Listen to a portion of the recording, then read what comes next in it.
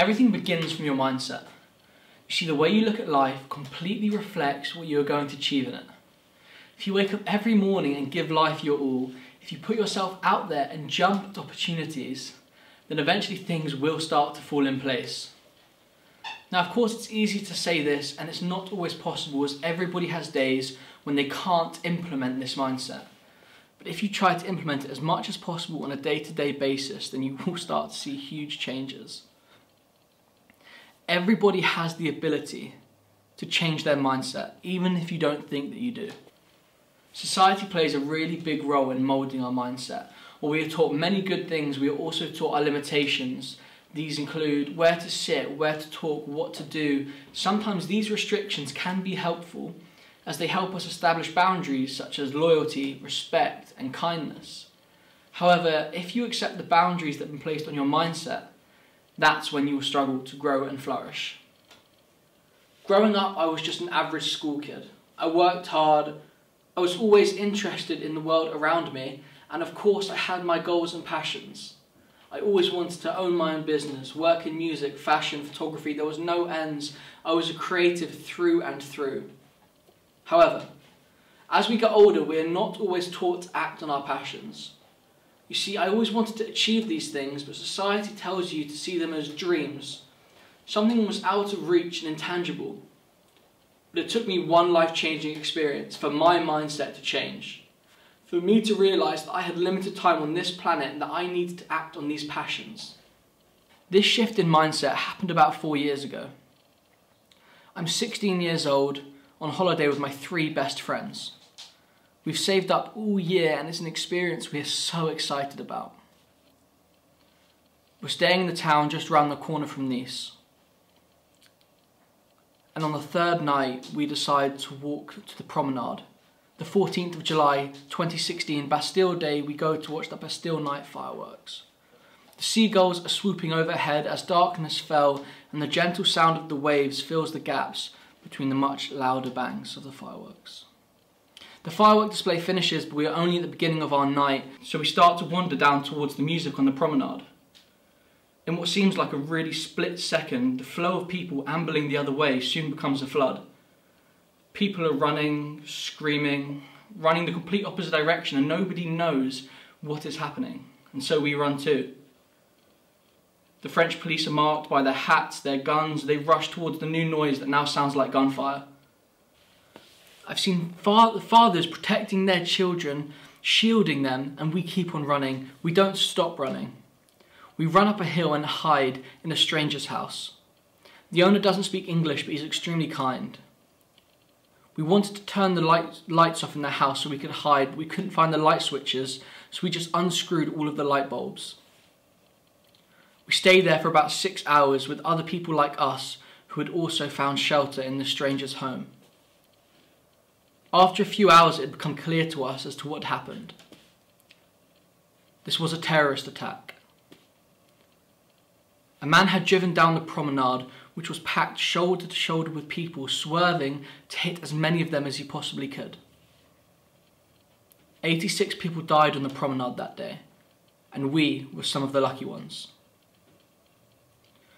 Before we left this incredibly kind stranger's house, he got out his phone and showed us some pictures and videos that were soon to circulate around social media moments after the attack. It was a video of lifeless bodies sprawled along the promenade. Seeing that at age 16 is something that I can never unsee. When I got home that night, I couldn't sleep. I cried all night trying to process what had happened, because you feel this severe sense of guilt for surviving, and you see at 16, you think you know it all, until something like this completely shakes your entire world to its core.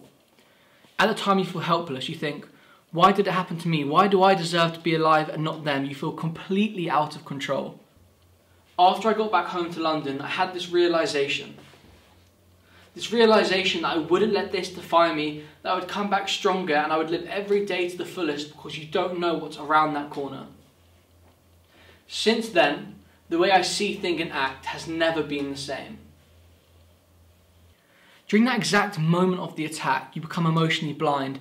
It's fight or flight. All you can think is finding safety. But as soon as you relax, that moment after the attack, all those emotions you should have been thinking catch up with you. And that's the split second when my mindset changed. That's the moment when you realise how precious life is and that you need to act on those dreams and those passions that are always in the back of your head. You need to act now. My mindset completely changed. It brought a new sense of urgency into my life. I went from this teenager with dreams, these teenager with dreams that seemed so far away from reality, that were out of reach, to this teenager that now will do whatever he can to achieve those goals. I would not let anybody or anything stop me getting in the way of achieving what I wanted. I didn't think, I can't do that, or that's something I'd like to do. It went to, I can do that and I'm going to give it a go. Something like this makes you realise how precious life is, and that you actually don't have long to make an impact on this planet. I let this mindset manifest itself in 3 key ways. Number 1, I realised that life is too short, that it's too precious to not be productive and not put yourself out there. Number 2, I started to care about the small things in life and use them as stepping stones to get where I wanted to go. And number 3, I surrounded myself with friends who had the same desired mindset, with people who, like me, thought the exact same way. And if you start to implement these 3 things on a daily basis, you will start to see huge changes. But for me, it really did start with those little things. The things I didn't do before, maybe things as small as making your bed every morning. Admiral William H. McRaven said something that really resonated with me. If you make your bed every morning, you will have accomplished the first task of the day. It will give you a small sense of pride to go and do another task, another and another. All these actions, no matter how small they are, reflect the trajectory as which you are going. Once I started to manifest this mindset on a daily basis, a funny thing started to happen to me. Though I was only a few months older, people treated me differently, and one opportunity led to another. Emails I may have sent months ago now got replies through this newfound tenacity and drive that was reflected in my emails. It ended up with me working with some of my favourite creatives, and the dominoes really started to fall in place. I was the exact same person, but there was just a change in my mindset, and everybody else treated me differently because of it. Of course, there was a lot of luck along the way, but the rejections and ignored emails didn't seem to bother me anymore. I began to work on my photography, videography, and creative directing. Within a few months, I had taken pictures of people like the 45th Vice President of the United States, Al Gore, award-winning actor Colin Firth, and TV presenter Holly Willoughby, and more recently, I've been working for a fashion magazine, and I've been lucky enough to work alongside the legendary music video director, Daps the Director, Hendrix House, Design World. I even got to assist some of my favourite photographers, such as Zek Snaps and Philip Rahim. It took me one life-changing experience to realise this. It took me one life-changing experience to realise this and then go and get to those opportunities. However, there are numerous people that have had the same realisation as me without having to go through what I went through. Everybody can have this enlightenment in their lives. And how do I know this? Because there's so many of us now. All you need to do is take a look at people like Ben Pasternak. Ben is a 20-year-old entrepreneur from Australia. He created the app Monkey, which allows people to meet other like-minded individuals. Or Noga Levy-Rappaport, an 18-year-old leading the charge in the UK as a climate activist. And Akshay Rupalia was the UK's youngest millionaire at the age of 18. Akshay launched his own online estate agency from his own home. These are some examples from Generation Z who are really leading the charge on applying this mindset. However, it's not limited to Generation Z. Anybody can apply this mindset and let it manifest. The reason I'm talking to you today is because of my experience of changing my mindset, and I want that to have an impact on you.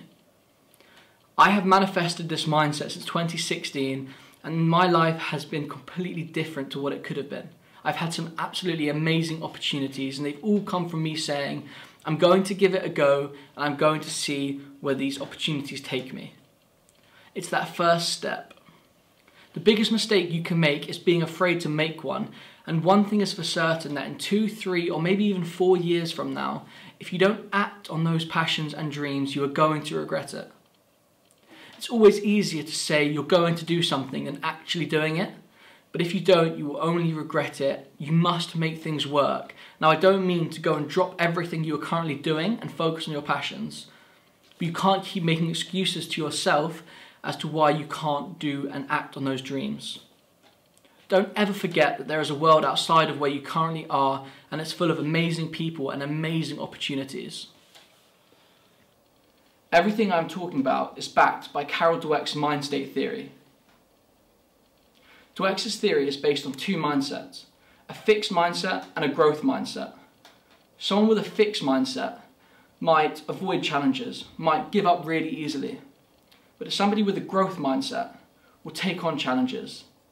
They'll embrace challenges, they'll persevere, and they'll learn from them.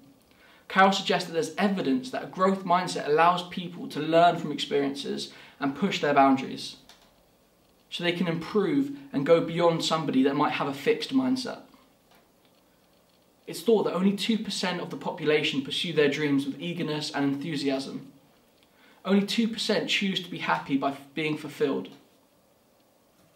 The other 98%, of course, they want the same thing, but the fear of losing is far greater than the possibility of coming out on the other side a winner. As you can see, the world will treat you according to your mindset. Now, alongside that, we need the determination to work extremely hard, and of course, a little bit of luck goes a really long way. But the mindset is where it all begins. Don't let anybody else's judgment stop you achieving what you want to achieve. Challenge yourself every morning to apply what I've been talking about today. Start with the small things and let them manifest into something far greater. See where it will take you. See what opportunities arise from implementing this mindset on a daily basis. We all need to take the opportunities that come our way, as you never know where those opportunities might take us. We need to follow our passions, otherwise we will regret it. Don't be afraid to fail. Be afraid not to try.